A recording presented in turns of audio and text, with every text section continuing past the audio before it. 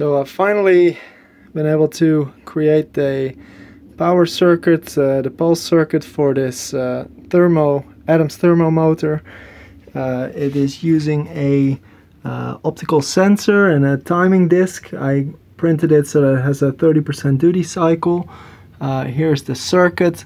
It will be powered by 120 volts coming from this bench power supply. And this is the circuit that Alexander, someone who's watching this YouTube channel as well, created for me. This is going to be the very first test run actually, so let's give it a go. I'll power it up. See, there's 120 volts on there and hardly any power going in. It's just powering the sensor now. So let's give it a spin.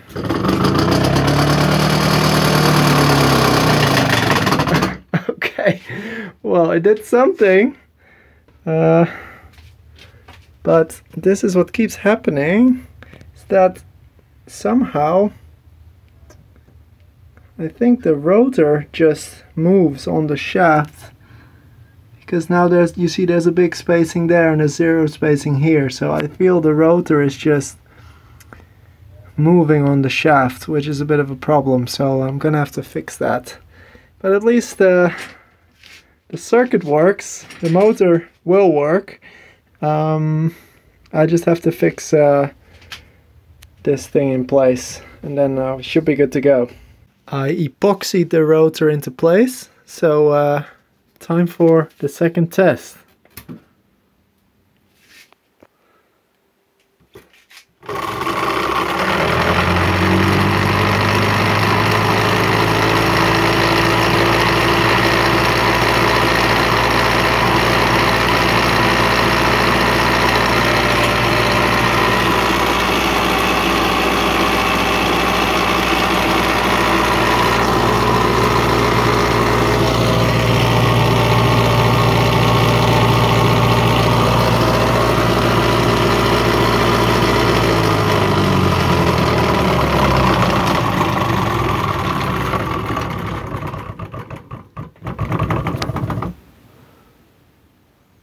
These are so cool. Transistor, the MOSFET is still cool. So yeah, the motor works. It makes a terrible noise. It's completely out of balance. So there's a lot to improve, and also there's absolutely zero heat generated right now. But we already expected that because our rotor layout is probably not what Adams was actually using. Yeah, and the gap spacing is way too wide. It should be 1.25 millimeters. So I'm gonna reduce the gap spacing, try again. Okay, I just wanted to show you quickly something else I found out thanks to Peter Lindemann. So this is the rotor I'm currently using. So it has 4 neodymium magnets and there are 4 LED plugs in between. This is the layout I got from a third-party source, but as you just saw, it didn't generate any heat.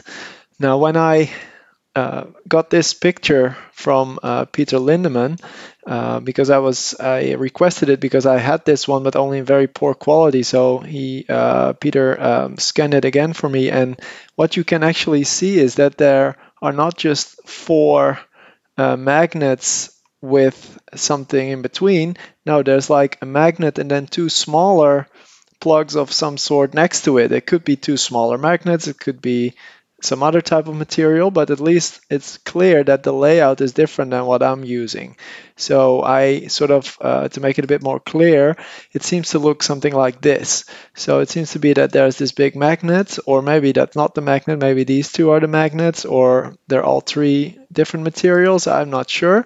But this is the layout that you see in this picture. It might be hard to see because I had to lighten it and sharpen it and everything just to see this, but there's clearly a different layout than what I'm using now. This is what I'm using now, And this is the layout that you see in the picture. So I'm gonna definitely have to experiment with the different rotor layout, different materials. But ideally, I would of course just hear it from Robert Adams' writings, or learn it from Robert Adams' writings directly.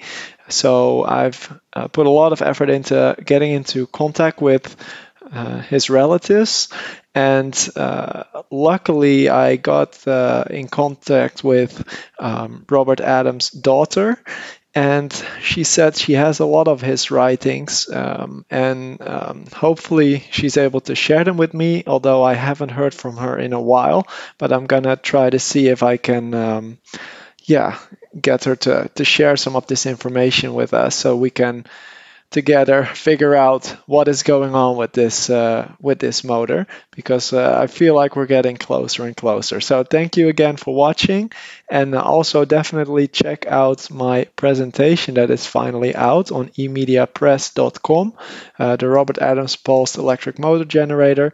There's a presentation I did during the Energy Science and Technology Conference this year, and it contains a lot of good information about the thermo motor, as well as the initial pulse electric motor that Robert Adams developed. So definitely check that out. And yeah, thanks for watching, and please subscribe if you want to follow this research. And please check out the description of the video, because it always contains a lot of valuable links and information. See you next time.